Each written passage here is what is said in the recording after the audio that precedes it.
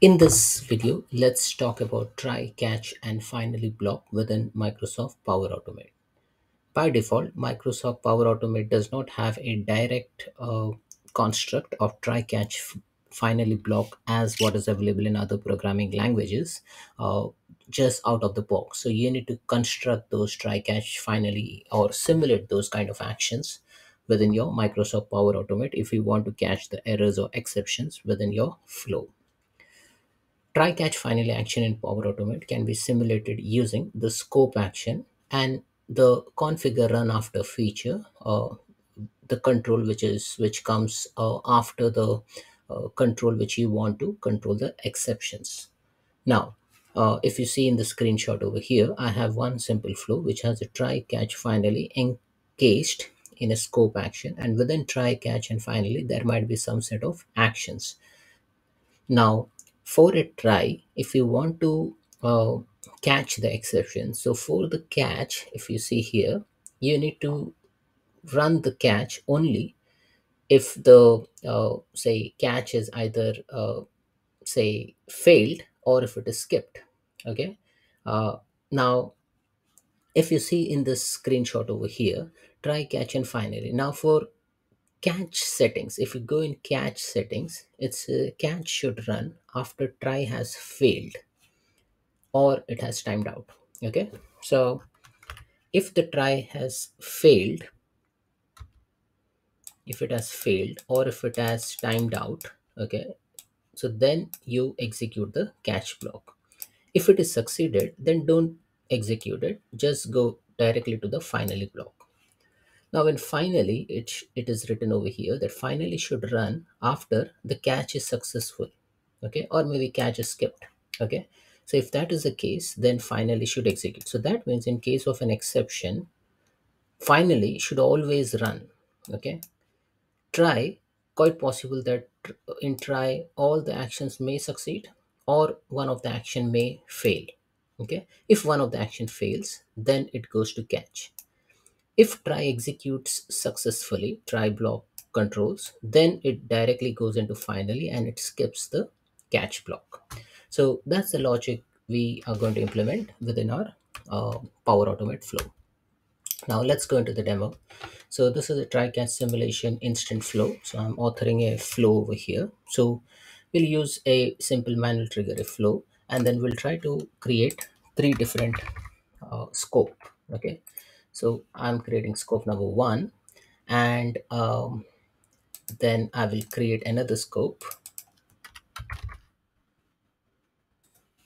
and I'll create another scope. Now the first scope we call it as try logic.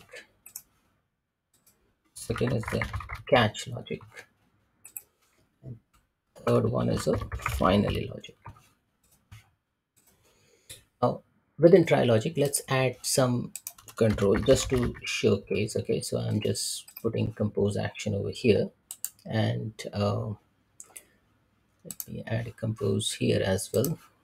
So we are not going to write any logic. I'm just going to simulate the try catch block and just show you how to write the construct in Microsoft Power Automate. So here we have try catch block, compose actions in all the three. And now for a catch, we need to configure in such a way that the catch should over here, if you select this catch scope, so let me go into this catch block. It says run after, you need to select an action. Okay, so the select action is try. Okay, so if the try is has failed or if the try has timed out, if the try is successful, then we need not run the catch block. And if we go in finally, here we can say finally should run after if the catch is successful or if the catch is skipped. Okay, it's because quite possible if all the try action is completed, then we may have to skip the catch block, right? So then this is required. If it is successful, yes, anyways finally should run. So that means finally should run irrespective of what happens in try and catch. If exception is thrown in try, then the control should be transferred to catch. If everything works fine, then the control directly goes back from try to finally. And this is how you set the uh, try catch block within Microsoft Power Automate. Now here your logic can go in. Okay. Now this is the main block, try block. So here you will put all the controls which will do some particular actions, and quite possible there is a chance that this action may fail, and that's the reason you want to introduce the catch block. Now in catch block you will not write a code which may throw an exception. So in catch block basically you may write something which is basically related to handling exceptions. Okay, handle exceptions. Now in finally block, if you want to do some sort of a cleanup, you know, of all the actions which has occurred based on the exceptions, you can do that. Or maybe finally we'll have uh, resultant action, basically